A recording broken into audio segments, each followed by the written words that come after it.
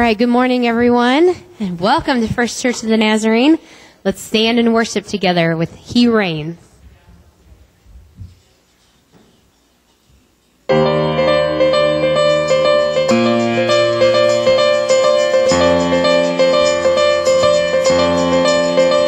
It's the song of the redeemed, rising from the African plain.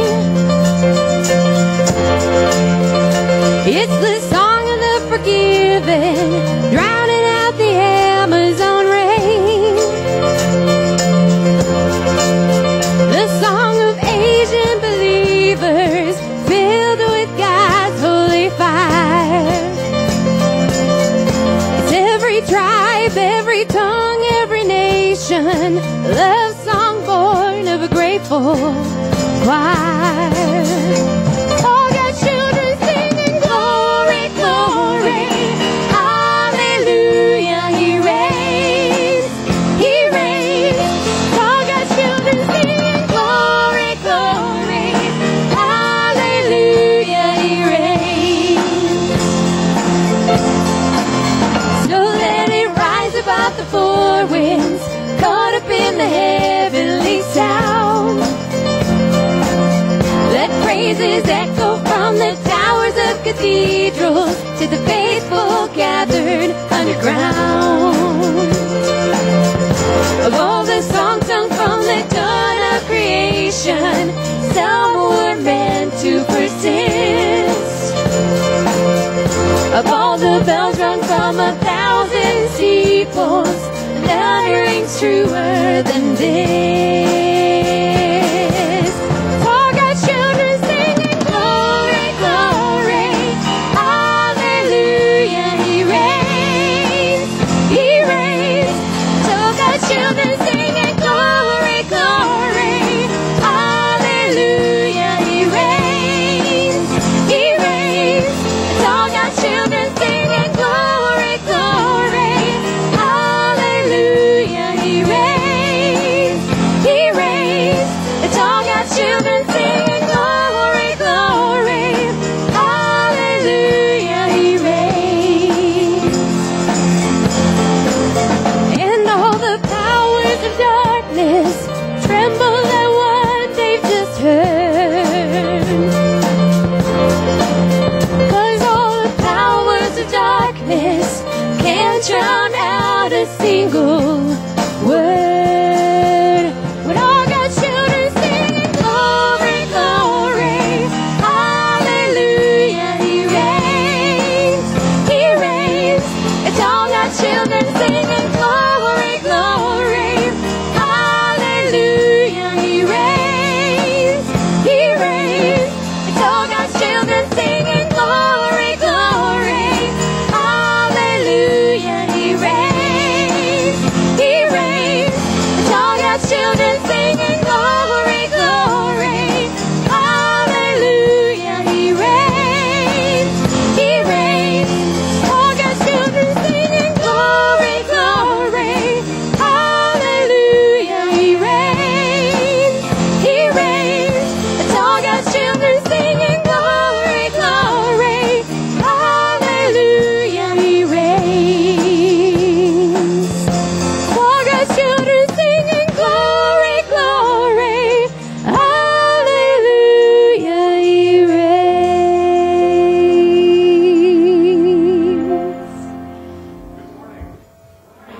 We are glad to have you here this morning. Let's pray together. Heavenly Father, thank you so much for your love for us. Thank you for the opportunity that we have today to come together to worship you. And thank you that you reign, that you are over all, and that we can trust you with no matter what we're facing. In Jesus' name we pray. Amen. And you may be seated. We do have a couple of announcements today. In the foyer today is a gift card shower for Adam and Aaron Osans, little Anderson.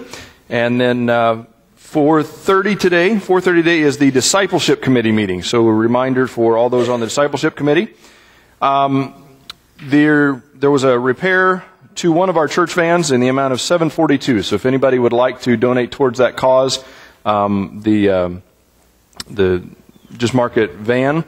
And then the big announcement today is a big, big, big thank you to everyone who helped last night at our fall festival. We had a great time. I don't know how many people we had, between 100 150 people down in the gym. It was an awesome time. We had a lot of kids come through who were having a lot of fun. Everybody I talked to said they had a great time, and I think it was just an awesome opportunity. So a big thank you to all of those who helped with that.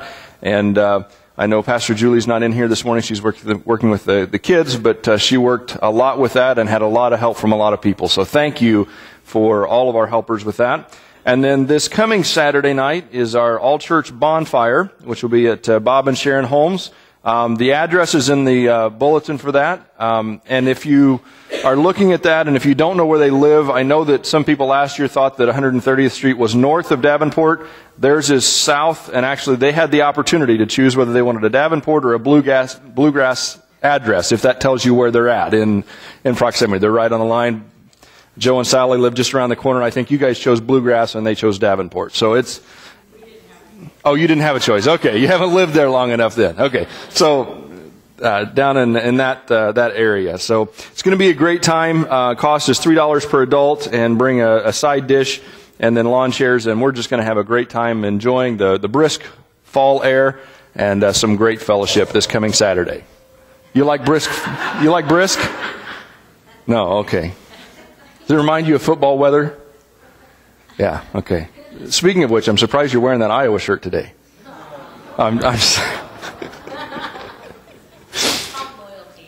Loyalty, yes, I'll talk about that. That's actually part of my sermon this morning.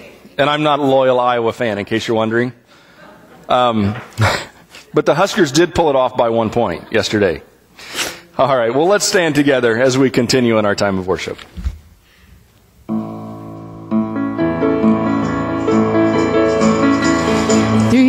The blind will see, through you the mute will sing, through you the dead will rise, through you all hearts will praise, through you the darkness flees, through you my heart screams, I am free, I am free.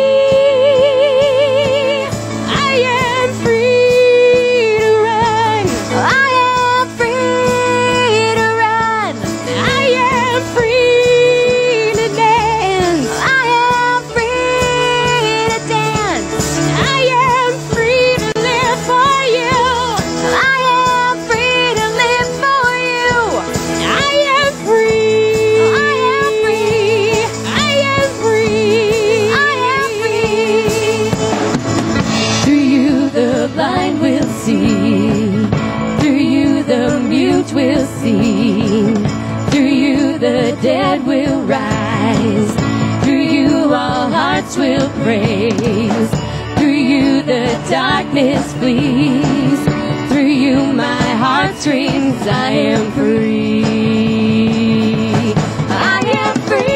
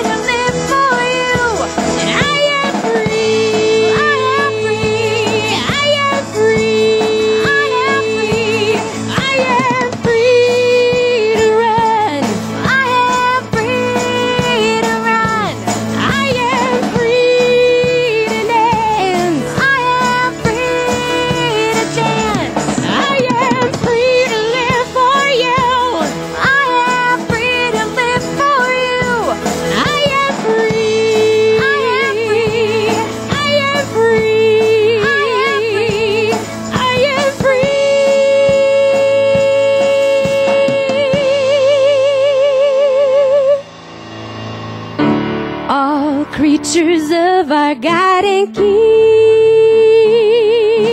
lift up your voice and with us sing. Oh, praise Him. Hallelujah. Thou burning sun with golden beam, thou silver moon with softer gleam.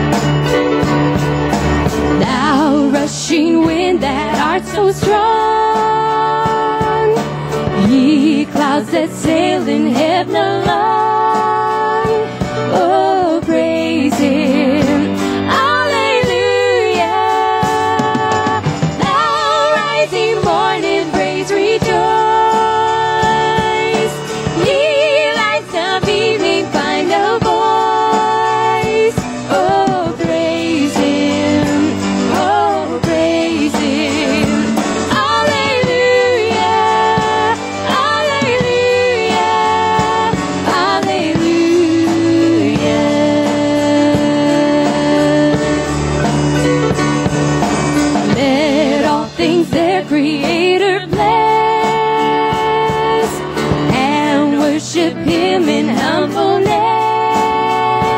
Oh, praise Him. Hallelujah. Praise, praise the Father, praise the Son, and praise the Spirit, three in one. Oh, praise Him. Oh, praise Him. Hallelujah. Hallelujah. Oh, hallelujah. Hallelujah. Hallelujah. Oh, hallelujah. Hallelujah. Oh, hallelujah. Hallelujah.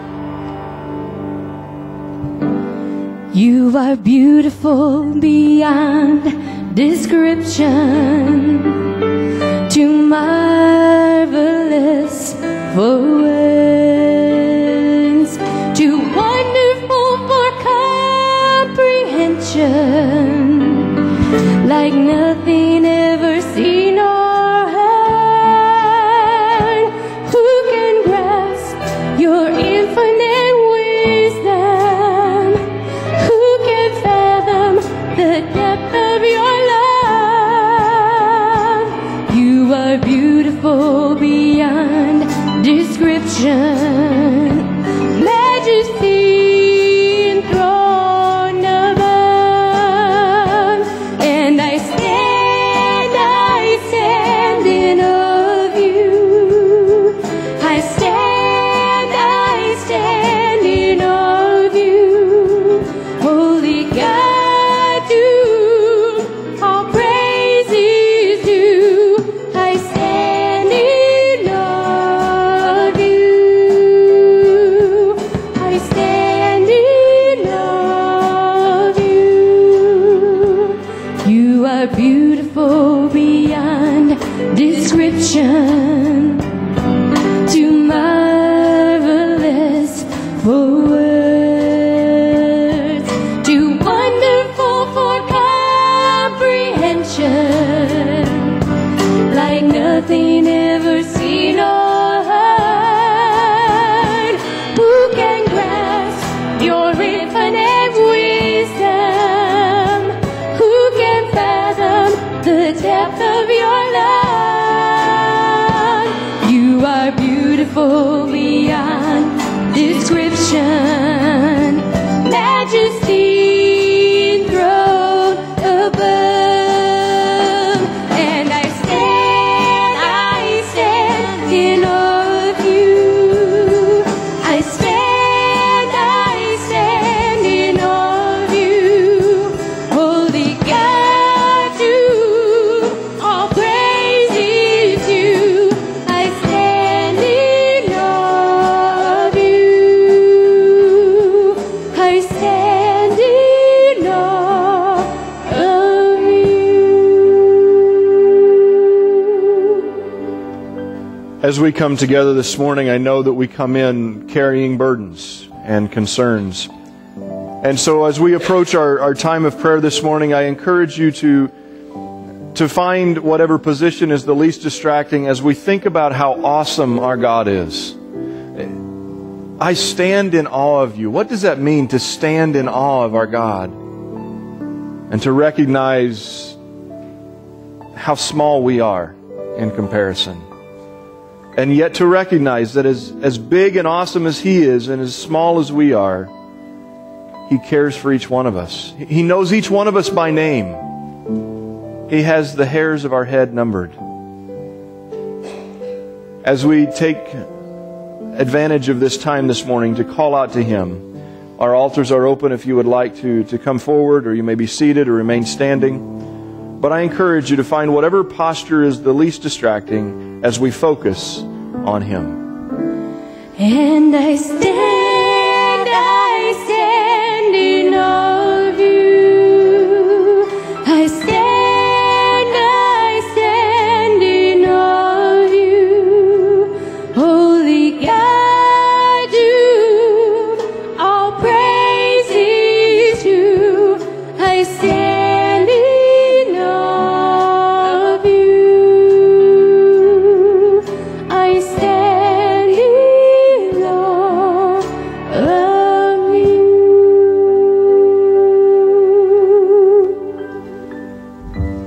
Heavenly Father, we thank you this morning for the opportunity that we have to come before the holy God and Creator of all the earth. Father, as we come in out of the beautiful, beautiful fall weather this morning and seeing the majestic color, the leaves that are hanging onto the trees, feeling the briskness in the air, and just being reminded of how awesome of a Creator you are. You are such an awesome God. And Lord, as we think about how big you are, about how awesome you are, there's nothing for us to do but to stand in awe of you. To recognize your amazing power that is so far beyond anything that we could comprehend. And yet in your power, your extreme attention to detail. The details that we recognize that cause the trees to turn different colors, that cause the leaves to fall, and yet we know that after winter, spring will come and these leaves will grow again. Your attention to detail is just amazing. And yet your attention to detail in our lives is even more staggering. The fact that you know each one of us by name. You know the hairs on our head. You know everything there is to know about us. And yet you still love us. Even when we've messed up time and again, you still call out to us and you want us to receive the love and the hope that you offer. I stand in awe of you. How amazing that is. Not only do you care about us, but you care about the circumstances that we face. Father, we pray this morning for those in our congregation who are struggling with health challenges. We know that there are quite a few who are recovering from surgeries, recovering from car accidents, recovering from several different challenges physically. We pray for Mary Hodge this morning, who is struggling with a bad cold, and we just pray that you would be with Mary and all those who are struggling. Father, we also recognize those who are struggling with relationship challenges, those who are struggling in their marriages or with their children or parents. And Father, we lift these situations up to you as well. For those that are walking the very often lonely path of grieving, Father, we lift those up who are grieving the loss of a loved one. We lift up this morning Ross and Amanda Kimbrough and Ross's family as they lost his mother yesterday after a battle with Lou Gehrig's disease. And Father, we just pray that you would wrap your arms around this family during this time and comfort them. But thank you that Ross's mother has made that transition and is now with you and not struggling with the debilitating effects of Lou Gehrig's. Father, we are so thankful that no matter what we face, no matter how difficult it seems, no matter how lonely we feel at times, that you are with us. You are walking alongside of us. You are carrying us when we need it. And as much as we open ourselves up to you, you are being what we need, loving us and living in us. And Father, today I pray that you would continue to speak to our hearts as we continue to go through this service.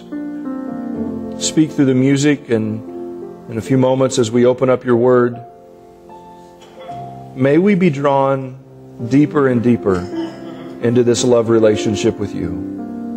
To understand your love for us and to live as citizens of heaven. Father, there are many times that we don't know exactly what to say.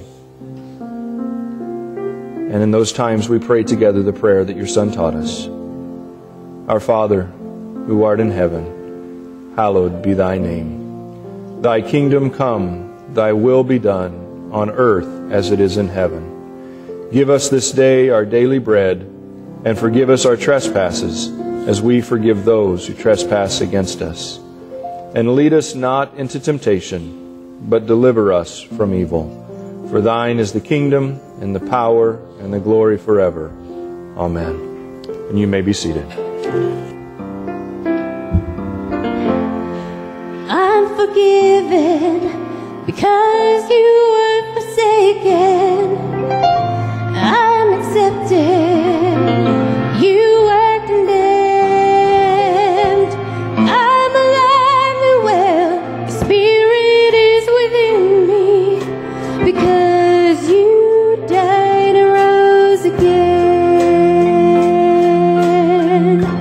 I'm forgiven because you were forsaken. And I'm accepted. You were condemned.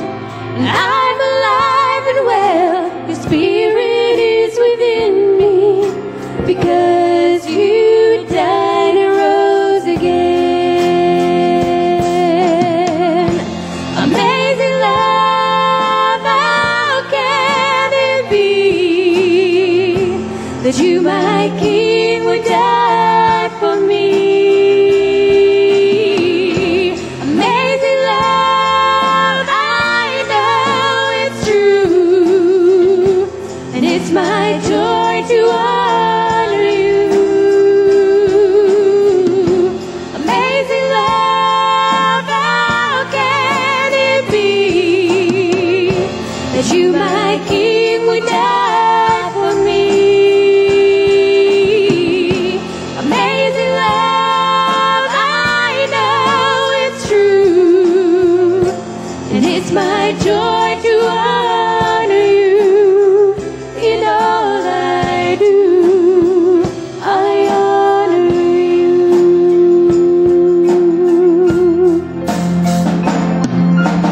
You are my King. You are my King. Jesus, you are my King. Jesus, you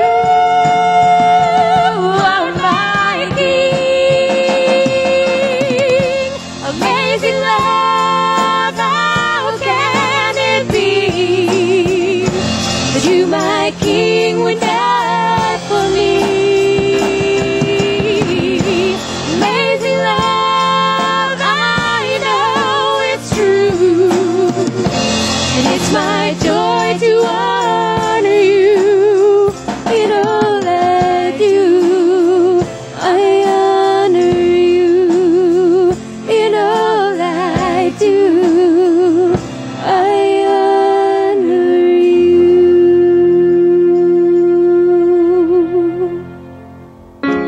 Stand with us this morning as we sing Blessed Assurance. Blessed assurance, Jesus is mine.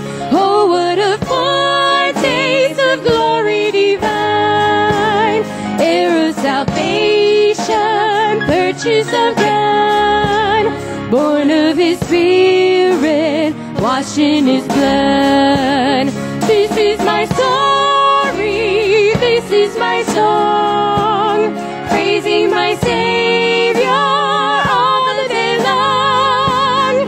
This is my story, this is my song, praising my Savior all the day long.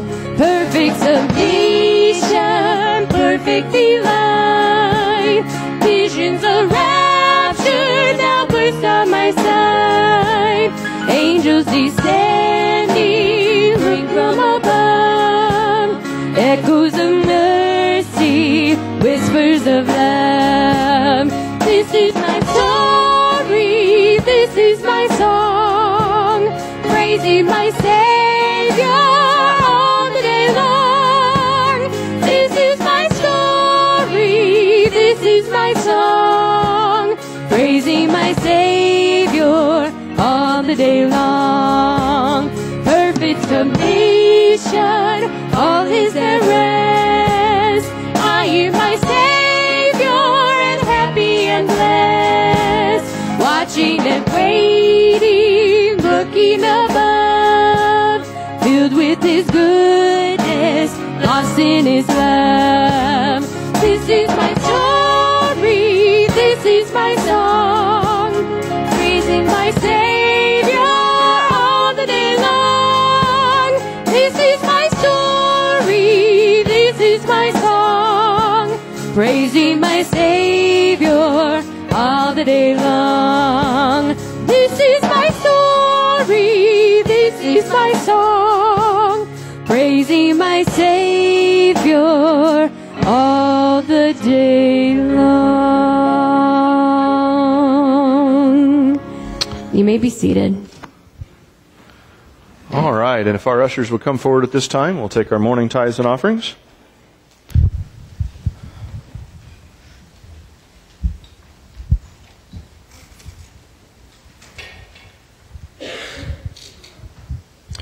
Bob, would you pray for our offering this morning? Well, Lord, thank you for this beautiful day you've given us. And Father, we just want to thank you for the gifts you give us, the blessings you give us, and may you bless this offering. We ask in all your precious name, Jesus. Amen. Amen.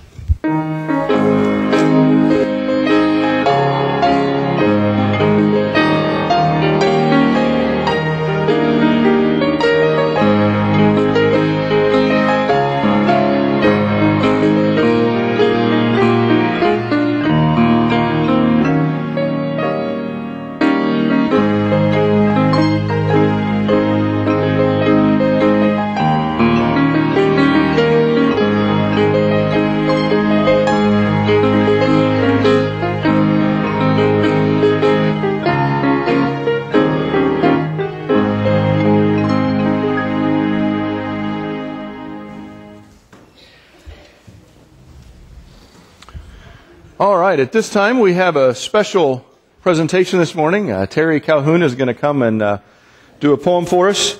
Terry has become a great friend over the last couple of years, and we've appreciated all of his work. If you haven't been down to the gym in the last couple of weeks, you need to go check it out. He did a great job painting that for us. He paints, that's his mainstay, and owns rental properties, but he loves doing poetry, and he does a fantastic job. So, Terry, bless us with a poem. Good morning.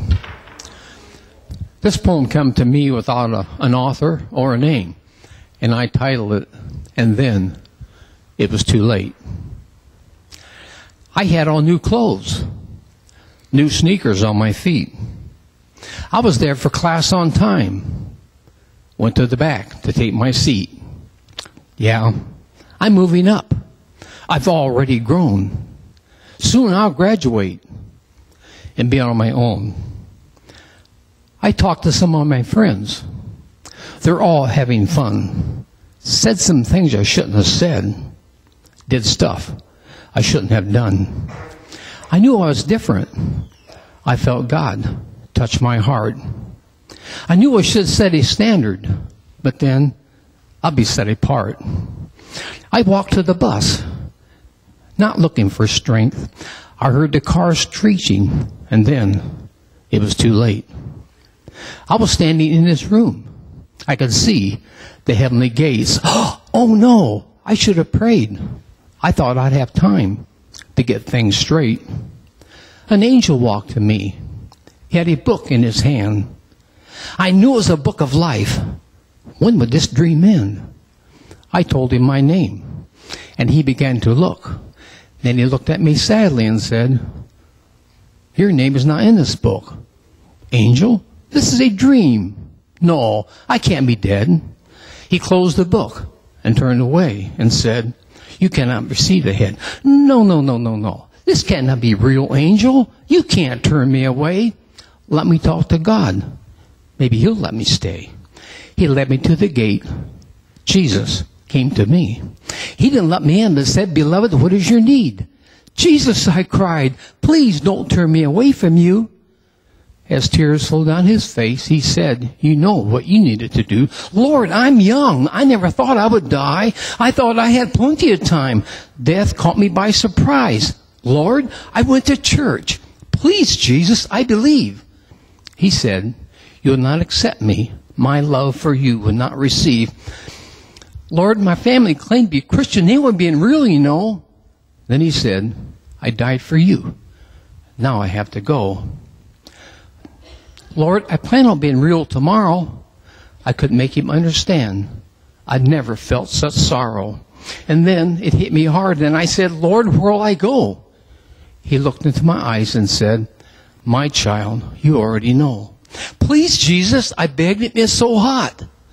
This seemed to trouble and grieve him, and he whispered, "Depart from me. I never knew you."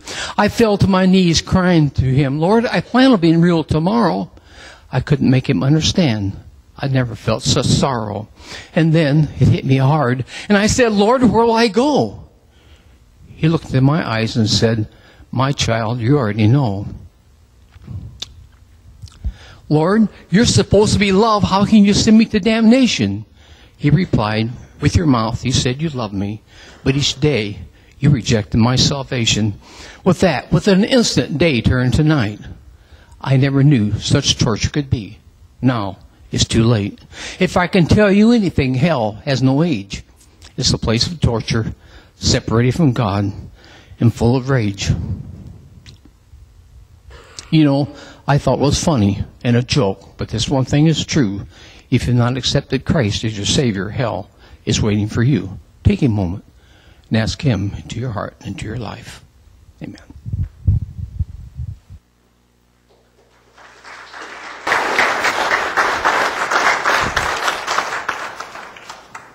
Thank you, Terry, and for the very clear message of that poem.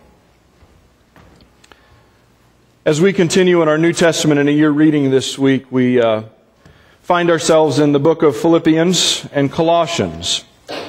And it's quite challenging to me, to be honest with you right now, trying to figure out which book to preach from, because I love both Philippians and Colossians. There's great things in both of them.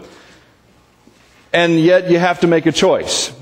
And I thought about just preaching all of it, but then I thought you guys probably want lunch, and then you probably want dinner, so I won't preach all of it.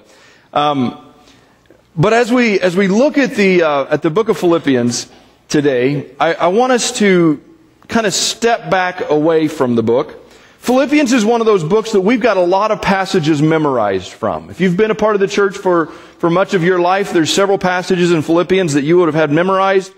There's in Philippians 1 where he says, "He who created the work in you will bring it forth to completion."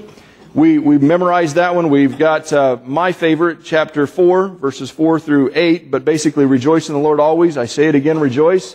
There's some great passages in Philippians, but I want us this morning to kind of step back from the verses and look at the message, the big picture of what Paul is trying to say.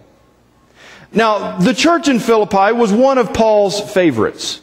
He wrote this letter to this church to thank them for a great gift that they had given him, and he wanted to really just tell them how much he appreciated them, how much he loved them.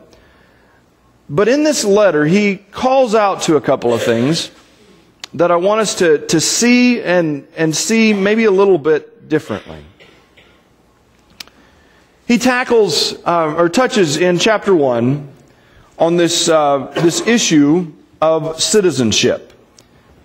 If you have your Bibles with me and you want to turn to Philippians chapter 1, we'll start in verse 27.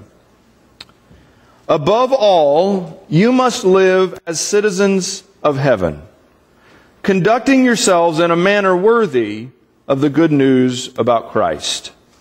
Then whether I come and see you again or only hear about you, I will know that you are standing together with one spirit and one purpose, fighting together for the faith, which is the good news." Now, Terry presented in that poem the powerful message of the gospel. And what a powerful message that is. The problem that the young person in the poem encountered is they thought that just being in church was enough. They didn't understand what it actually means to be a citizen of heaven. Now, I'm not going to ask this question this morning, but I'm guessing that most of us in this room today are citizens of the United States. As I look across the crowd, we look like a bunch of U.S. citizens. And I looked last night, I was just curious, what does it mean to be a citizen of the United States?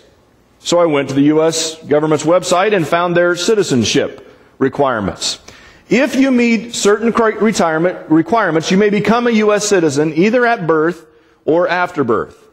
To become a citizen at birth, you must have been born in the United States or certain territories or outlying possessions of the United States and subject to the jurisdictions of the United States, or had a parent or parents who were citizens at the time of your birth, if you were born abroad, and meet other requirements. Now, that's not too hard, is it?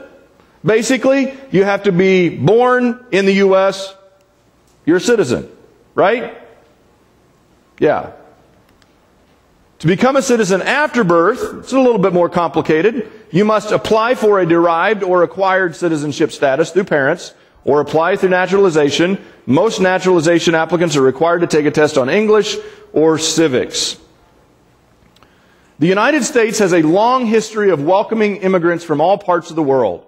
America values the contributions of immigrants who continue to enrich this country and preserve its legacy as a land of freedom and opportunity. Deciding to become a U.S. citizen is one of the most important decisions in an individual's life. If you decide to apply to become a U.S. citizen, you will be showing your commitment to the United States and your loyalty to its Constitution. In return, you are rewarded with all the rights and privileges that are part of U.S. citizenship. Now, that information is available to anybody. You go to the U.S. government's website, you can find that information. Citizenship in the United States is one of those crazy issues. If you happen to be born in the right place, not a problem. Or to the right parents, even if you're in the wrong place, not a problem. But if you're born outside of the U.S. and you want to come here legally, good luck to you right now. And good luck avoiding all the scam artists that are out there to take advantage of you right now. Now, I'm not here this morning to preach about U.S. citizenship, though, just in case you're wondering. That's really not what I'm here to talk about. There's plenty of people talking about that right now, and none of them are making any sense, so we'll leave it at that. Citizenship, though, and the reason that I put this up there is because that last paragraph said that becoming a U.S. citizen is one of the most important decisions that a person can make. Becoming a U.S. citizen means that you will be loyal to the United States government and to its Constitution. Citizenship, as defined in our documents, means loyalty. Does that make sense? If you want to become a citizen, you are loyal to the nation that you're wanting to become a citizen of.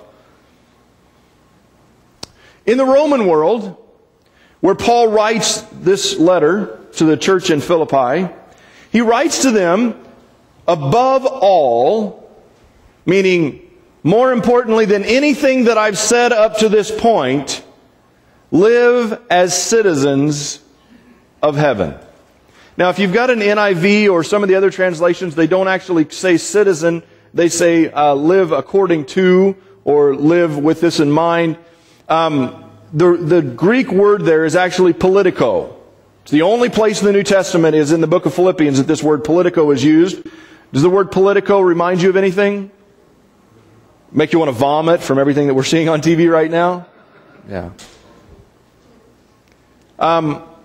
Politics, or citizenship, is what the way that this is derived.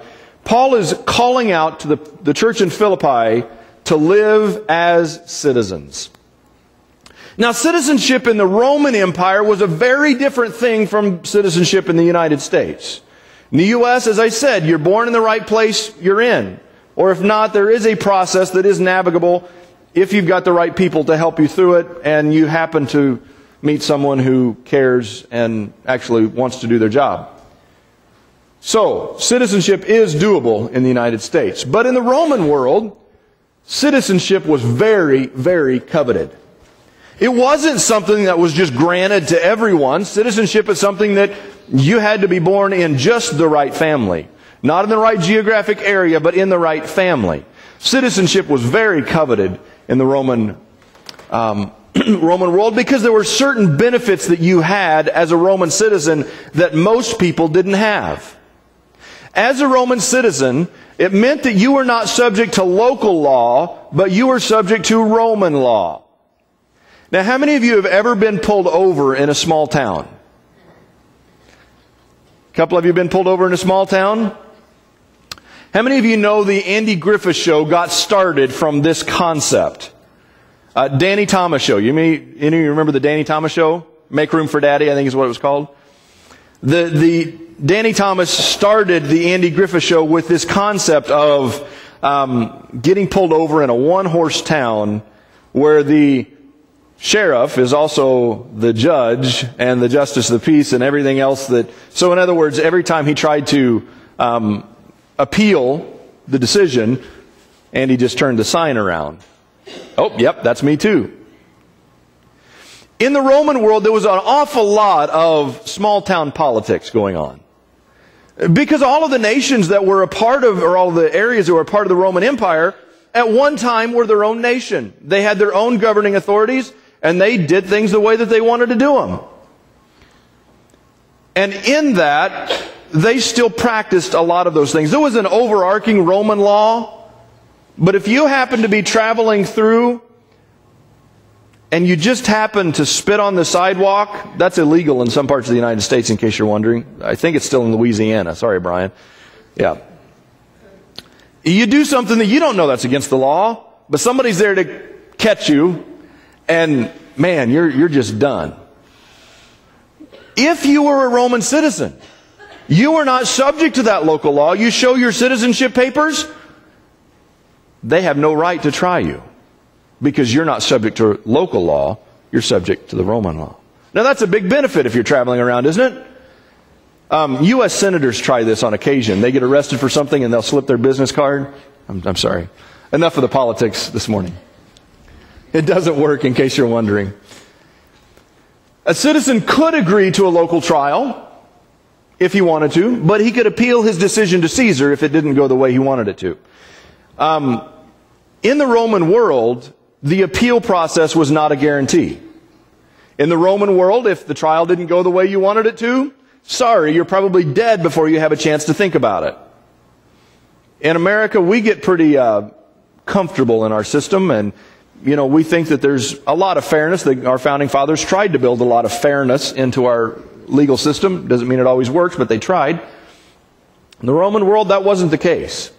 But if you were a Roman citizen, you could appeal your case to Caesar. Now, how many of you have ever thought about appealing your decision to the President of the United States? What's the chances that he would hear us? Now, this time of year, because he's looking for votes in Iowa, he might think about it, but really, he really doesn't care. And even if he did care, he doesn't have the power to do as much as we sometimes would think he could. As a Roman citizen, you had the legal right to marry another Roman citizen. In the Roman world, you couldn't just marry whoever you wanted to. Usually the marriages at this time were arranged, and you couldn't arrange a marriage with another Roman citizen unless you were a Roman citizen. At least not if you wanted your children to be Roman citizens. You could not be scourged or imprisoned without a hearing if you were a Roman citizen. They couldn't just beat you because they wanted to. And in the Roman system and in the culture at that time, that happened an awful lot. They were not supposed to do this without a proper hearing. Now, if you remember back to the book of Acts, when Paul was in Philippi, some kind of uprising, seemed like wherever Paul went, trouble followed him. People would get mad at him, they would start an uprising. And in the book of Acts, it tells us that when Paul was in Philippi, he and Silas were beaten and thrown into prison without a hearing. Now, the people who beat him just assumed that he wasn't a Roman citizen. They didn't take the time to ask. And then the next morning, after this long, extensive story of how the earthquake happened and Paul and Silas were broken free, but they didn't go. In the morning, the city officials who had ordered their scourging and their imprisonment sent word to the prison saying, let them go, tell them to get out of town. And Paul sent back this message. Wait a second. You have just beaten and imprisoned a Roman citizen without a trial, and now you're telling me to leave town quietly? Uh-oh. You see, here's the thing. In the Roman culture, when you are a Roman citizen, if someone does this to you, as a Roman citizen, you have the right to demand their death. So, Paul faced a predicament here, didn't he? He had just been beaten, spent the night in prison, and he could have sought vengeance. Because he's a Roman citizen, and you cannot do this. Paul didn't. He did demand an apology, but he didn't require their lives. Anytime you were sentenced to death, it didn't matter what you had done. If you were sentenced to death, you could appeal your case to Caesar. Paul made use of this. If you keep reading in the book of Acts, Paul had spent 2 years in prison in Caesarea, and the governor kind of wants a bribe, is what the book of Acts tells us, and Paul doesn't bribe him. And finally, Paul just says, you know what, I appeal my case to Caesar. And he gets this nice long trip to Rome that we read about. It means that you have the ability as a Roman citizen that even when you have done something absolutely terrible that you deserve to die for, you can appeal the decision. Now, in America, we just don't even think too much about that because it doesn't matter how guilty we know you are in America. You can still appeal the process and drag it out for 30 years. But in the Roman culture, that wasn't the case. The prisons in this time period were very primitive. They were not designed for long-term captivity. Either you did it and you're dead, or you didn't do it and you go home. That was basically the two options in this culture. But with the Roman citizenship, you had the opportunity to appeal. And as a Roman citizen, you were exempt from cruel punishment. Even if you were sentenced to death, as a Roman citizen, you couldn't suffer cruel punishment or a cruel death like crucifixion. Citizenship was very, very coveted in those days. Paul was born as a citizen. Paul's family was from Tarsus, and it's believed that his family were tent makers. Paul was a tent maker, and we believe that his family was probably tent makers as well. And we don't know exactly how his family obtained citizenship, but we know that he was born as a citizen. He tells us that in the book of Acts. So in that culture, there are a couple of ways that you can become a citizen.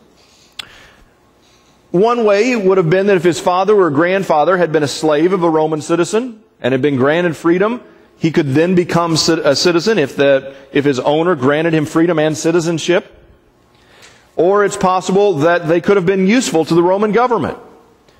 There was an important battle fought outside of Tarsus, and if Paul and Paul's family had made tents for the right side of that battle, then maybe after the battle was over, they said, you know what? Those were great tents. They didn't leak the whole time that we were here. You're citizens. The Roman government would do things like that. And it's very possible that this is what happened. Now, I'm talking a lot about citizenship this morning because I want us to understand how significant what Paul is saying is. As citizens, it means that we are loyal to something bigger than ourselves. When Paul calls out to the church in Philippi to live as citizens, he was saying, take advantage of what you have. Live like you have what you have. Because you see, the church the town of Philippi happened to have sided on the right side of a battle. And as a result, the town of Philippi was granted colony status, which meant that everyone who lived in Philippi was given citizenship in the Roman Empire. Now, let me tell you what happened in Corinth, where they sided with the other side. The city of Corinth, in one of these major battles, sided with the losing side, and their punishment was they just razed the town, completely decimated the town, and then came back and planted it with Roman citizens. Philippi had been granted colony status. So if you lived in Philippi, you were a citizen. Oh, and by the way, when you were a colony, you didn't have to pay taxes either. Oh, and by the way, one of the main sources of income in Philippi was it was a gold mining town. Put the pieces together. You're a gold mining town. You don't have to pay taxes.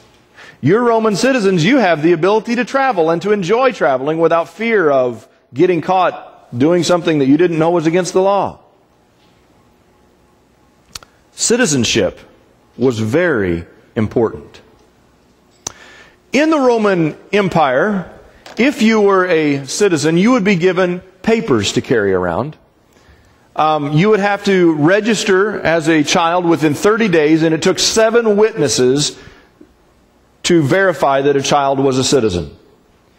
He would be given a pair of folded wooden or leather tablets that he would have to carry with him for the rest of his life, or her, that would verify their citizenship. And if you were not a Roman citizen, and you claimed to be, it was a capital offense. Immediately put to death if you were not a Roman citizen but you claimed to be.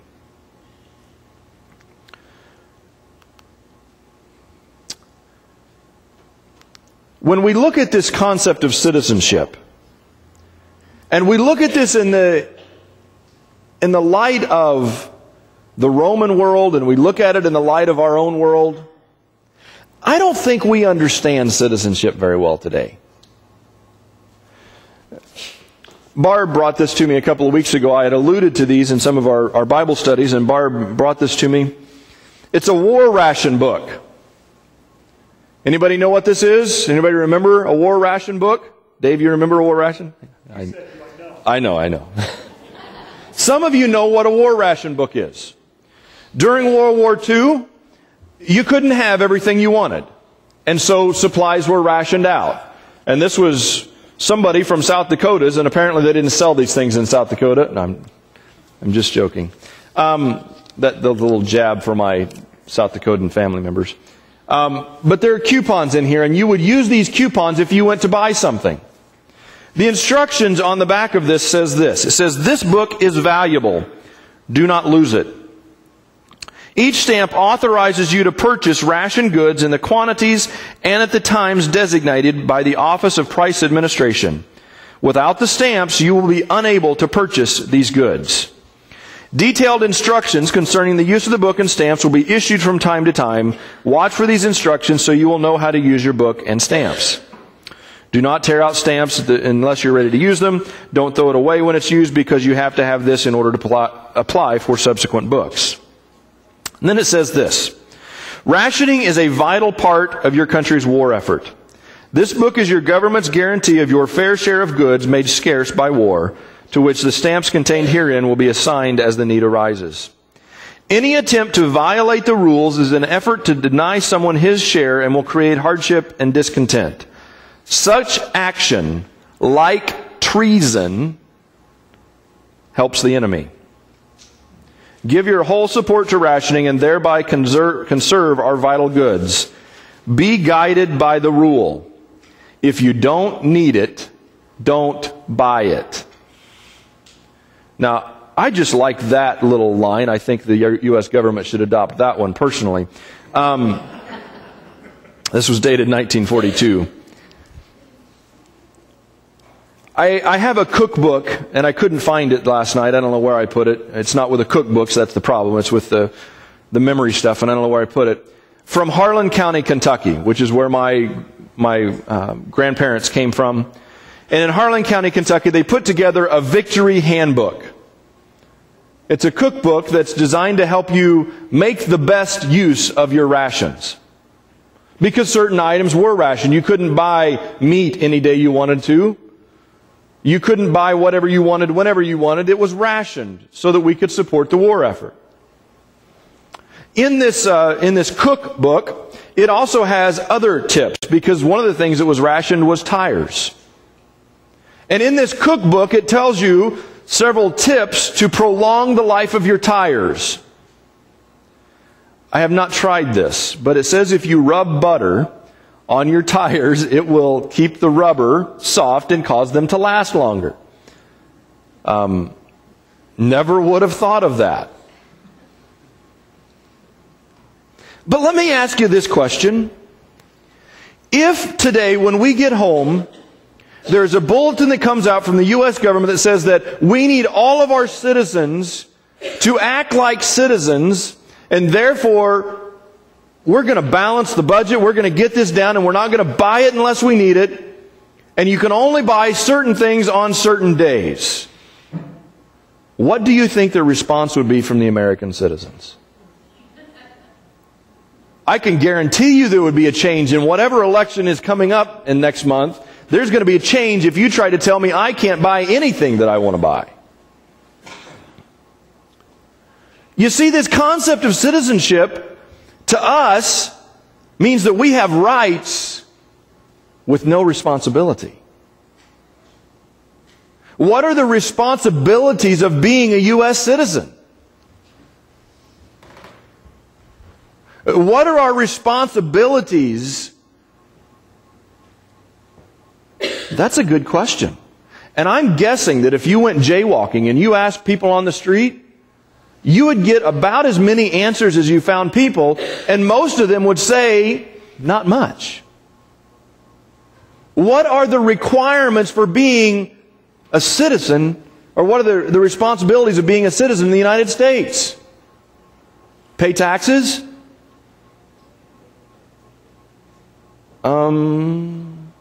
I don't know.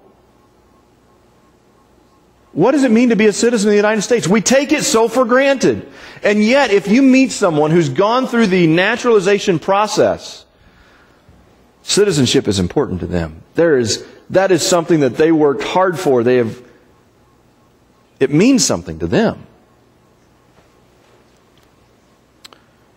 I think Paul is probably writing to the church in Philippi to tell them, you know what, guys? You're Roman citizens, and I think you probably take that for granted, especially if you've never traveled outside of Philippi. You don't know what it means to truly be a Roman citizen. You don't know the benefits of that. But let me tell you about the citizenship that matters. The citizenship of heaven. And what does it mean to be a citizen of heaven? A lot of the translations translate this, live in a manner worthy. Now that's the concept, but there's more to it than just living in a manner that's worthy. What does it mean for us to live as citizens of heaven? Now, Paul usually doesn't throw thoughts out there unless he explains them. Paul says this. It's an awareness of the community needs. Being a citizen, says in chapter 2, verse 2, then make me truly happy by agreeing wholeheartedly with each other, loving one another, and working together with one mind and purpose. Don't be selfish. Don't try to impress others. Be humble, thinking of your others as better than yourselves. Don't look out only for your own interest, but take an interest in the attitude of others too. Or take an interest in others too. Don't be selfish. Man, don't tell Americans that one. So you've got awareness of the community needs. Quite honestly, very few Americans even know what needs are out there. We don't even know what needs are there. We know what we want. We know what we need at our house. But as far as what does our nation need, we really don't have a clue what our nation really needs. We don't have a clue what our communities really need.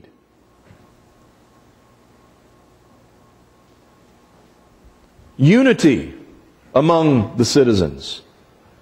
Agreeing wholeheartedly. When is the last time that Americans agreed about anything? I could say this book is black, and half the United States would disagree with me and say, nope, it's dark brown. We can't agree on anything. It doesn't matter who gets elected next month, by the way. Half of the United States will automatically hate them. And then in 4 years, somebody else will get elected and half the United States will automatically hate them. Because we're not united about anything.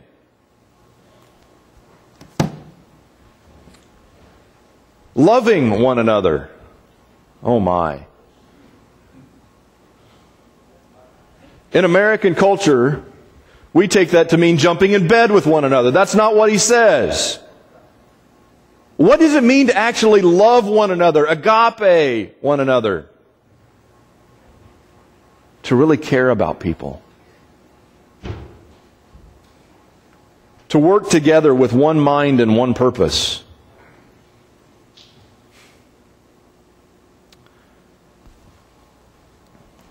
I would hate to see what would happen if this was brought back.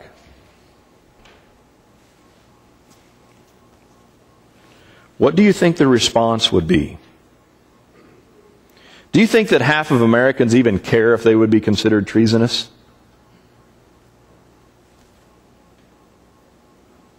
If you don't need it, don't buy it.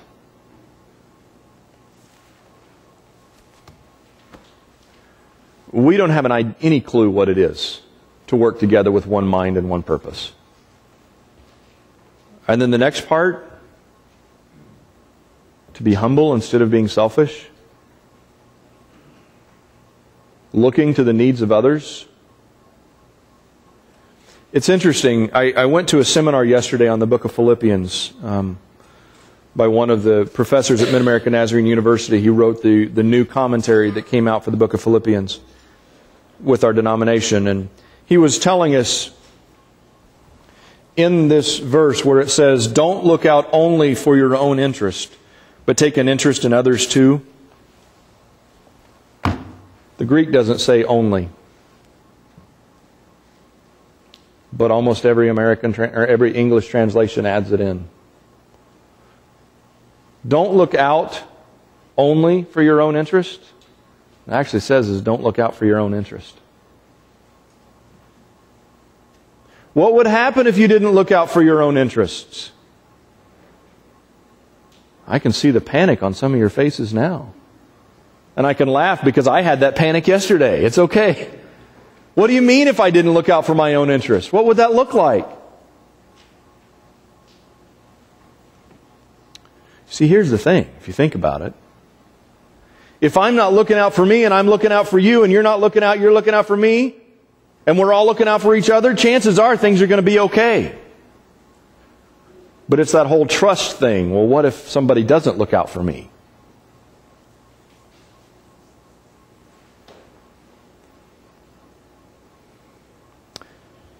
You see, what Paul outlines here is the expectations of citizenship in a different kind of world than the one that we live in.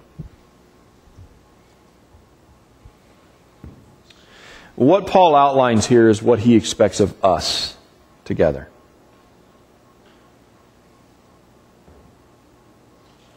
I was reading yesterday in the Quad City Times website that President Obama is coming to the Quad Cities on Wednesday. He's coming to the Mississippi Valley Fairgrounds. And I'll be honest with you, my response to that is, what time? Is that going to mess with our plans because we've got Wednesday night kids activities? The President of the United States is going to be half a mile from here. And my concern is he going to shut down all the roads so we can't get kids to church on Wednesday night?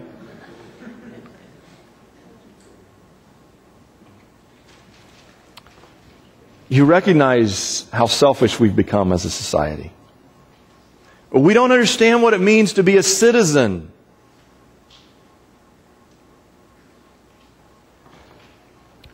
And I'll be honest with you, I don't think that we're going to be able to change the direction of our nation as easily as we would like to. But I tell you what I think we can do. I think we can change what it means to be a citizen of the heavenly kingdom.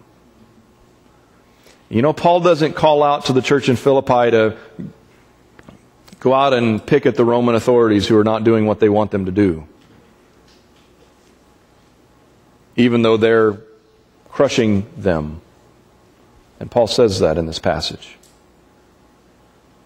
What he tells them to do is, no matter what's going on out there, you guys live like this. Agree with one another wholeheartedly. Love one another, working together with one mind and one purpose. Humility instead of selfishness. Looking to the needs of others. Man, how different would that be if we could live that way among us? How different would it be if we actually lived what we say we believe? Paul goes on to offer some examples. The first example that he offers is that of Jesus Christ. And if you have your Bibles and you want to turn to Philippians chapter 2, starting with verse 5. You must have the same attitude that Christ Jesus had. Though he was God, he did not think of equality, with God as something to cling to. Instead, he gave up his divine privileges, or he emptied himself. He took the humble position of a slave and was born as a human being. When he appeared in the human form, he humbled himself in obedience to God and died a criminal's death on a cross. Did you see that I said that as a Roman citizen you couldn't be crucified? You see that? Okay, so Paul is writing this to a bunch of Roman citizens saying, God was crucified. Do you realize that crucifixion in the Roman world was such a horrific thing that it was profanity to even say cross or crucifixion? In the Roman world, that was considered profanity. How dare you talk like that? Especially to a bunch of Roman citizens. And we say, our God died on the cross.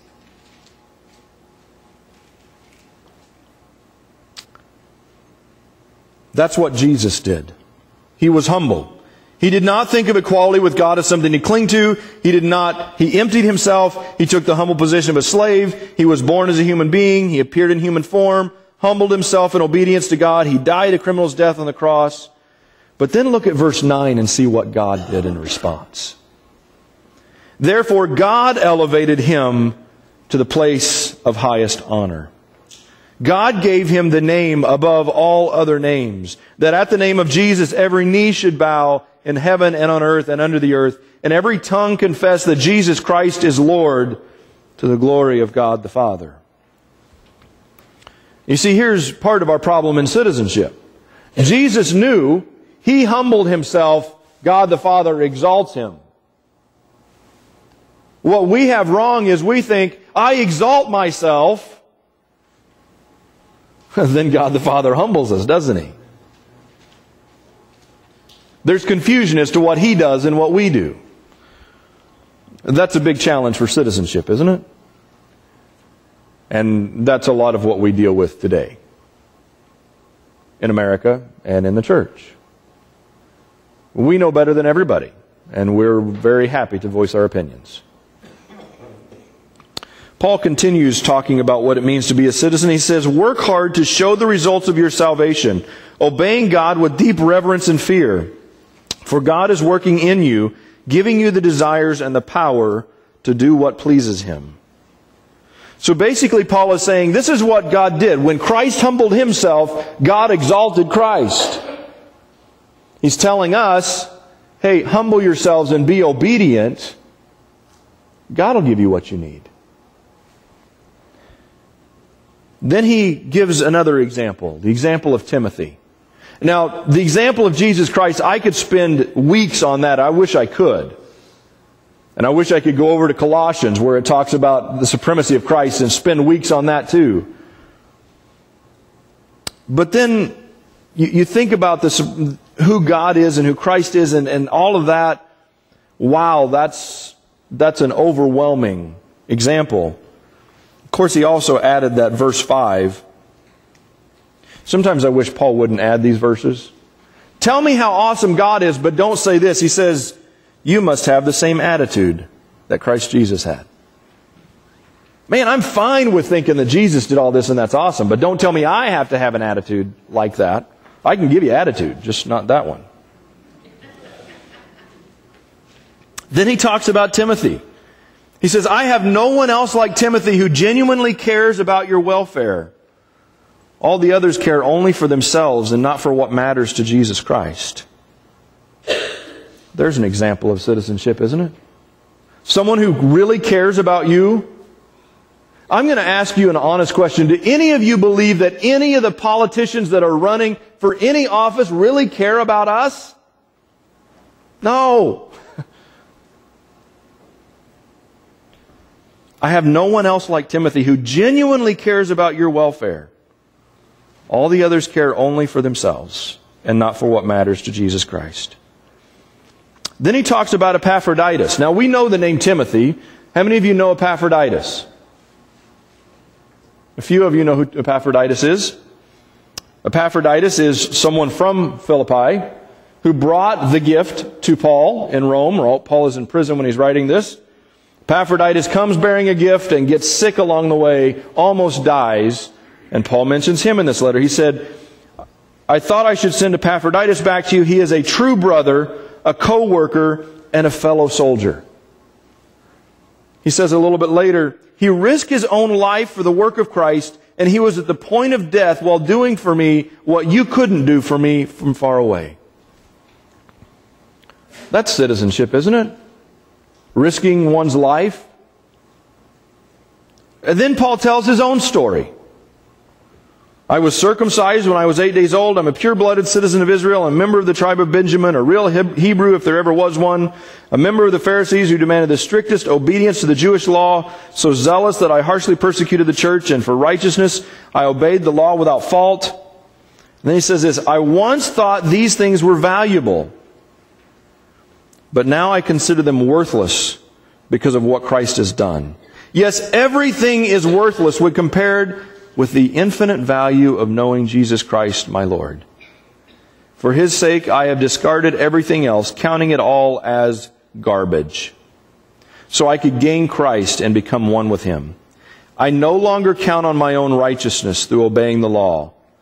Rather, I became righteous through faith in Christ. Skipping down to verse 12. I don't mean to say that I've already achieved these things, that I've already reached perfection, but I press on to possess the perfection for which Christ Jesus first possessed me.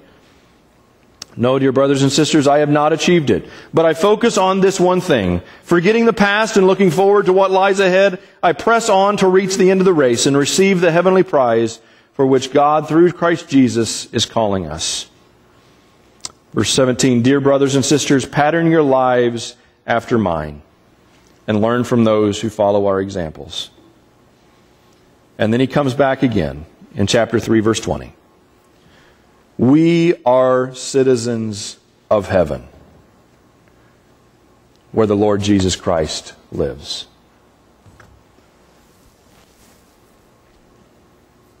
He gave us 4 different examples. The example of Jesus Christ, the example of Timothy, the example of Epaphroditus in his own life. They're citizens of heaven. They're living their lives as if their citizenship means something.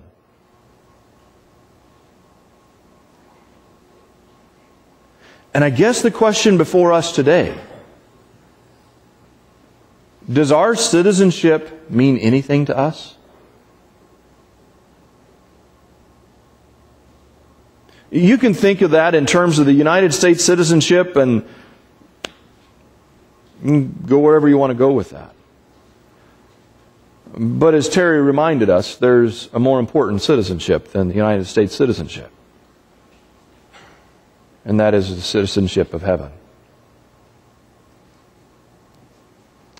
You see, too often in the church in America today, we act just as callous towards the church and towards Christ as we do towards our American citizenship. You remember, some of you weren't born yet, but you remember 9/11 and how patriotic America became right after 9/11? You remember you'd see a soldier somewhere and you would thank them? You're just so thankful. It wasn't just soldiers, it was firefighters, it was police officers. You recognized all the pieces and parts that came together for citizenship. You recognized, you respected people who put their lives on the line every day. And then about a week and a half later, when they went back to normal programming on TV, we didn't care anymore.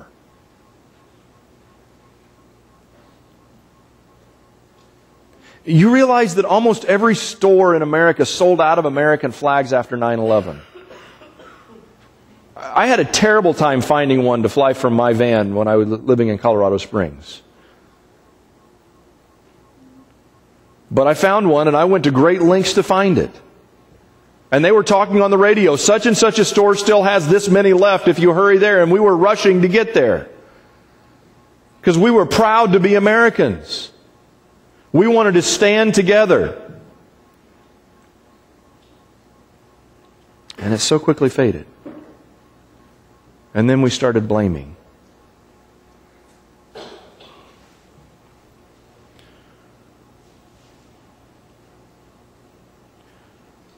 Have we ever taken our citizenship in heaven as seriously as we took our citizenship after 9/11?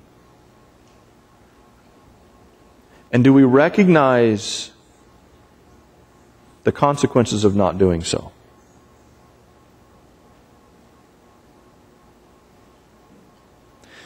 Do we recognize what will happen if we are calloused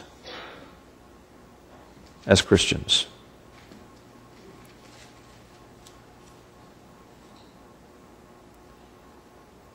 Then we may find ourselves really confused when we stand before Christ and He says, I'm sorry.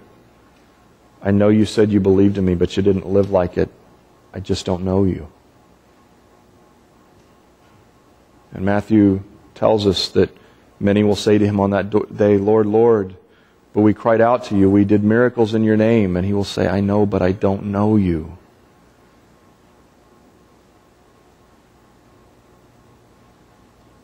Do we understand what it means to be a citizen?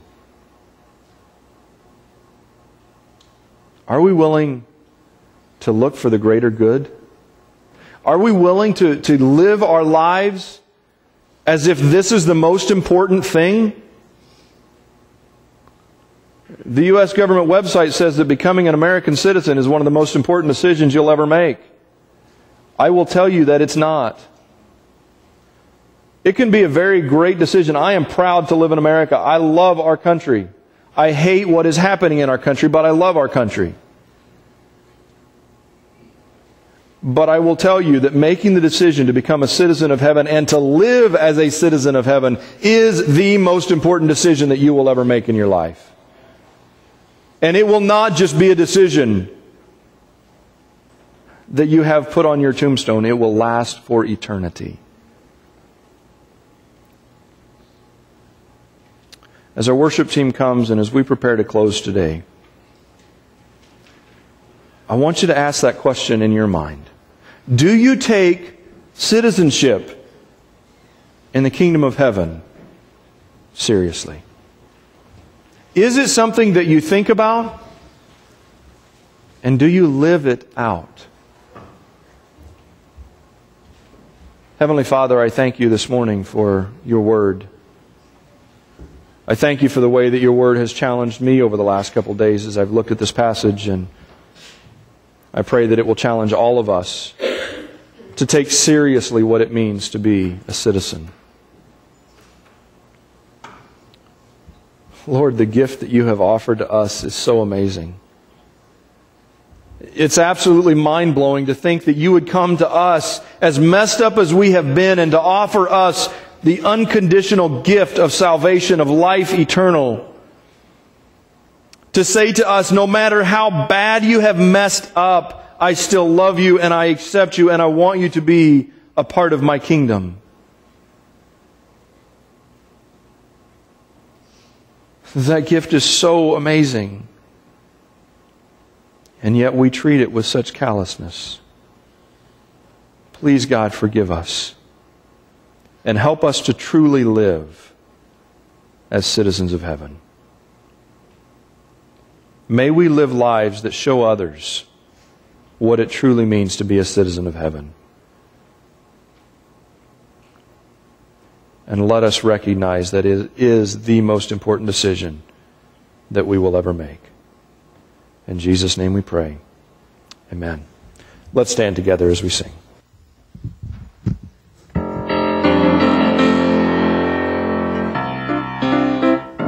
Live again in us, He came to be the living Word, our light.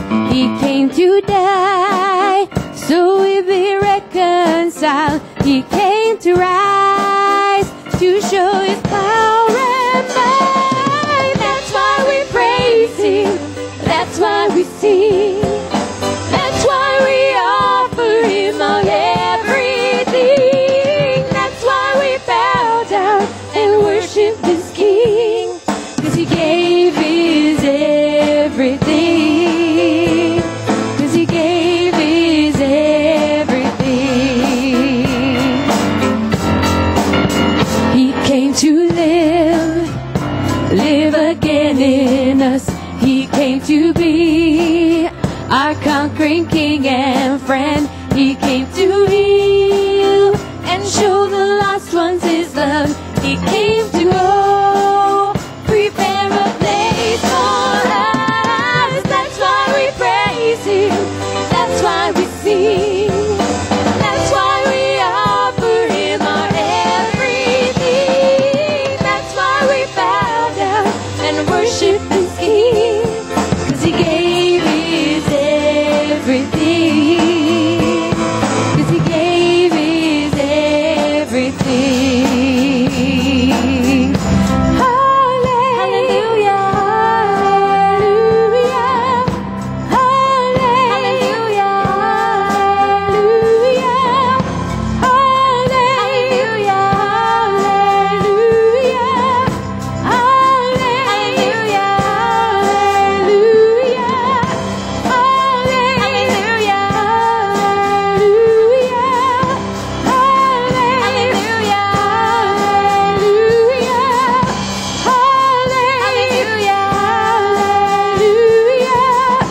hallelujah, That's why we praise Him, that's why we sing, that's why we offer Him our everything. That's why we bow down and worship this King, 'cause He gave His everything. That's why we praise Him, that's why we sing, that's why we offer Him our everything. That's why we bow down and worship this King, 'cause He gave His everything, 'cause He gave His everything, 'cause He gave His everything.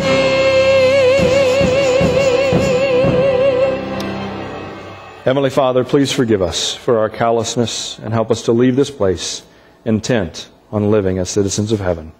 In Jesus' name we pray. Amen. And you are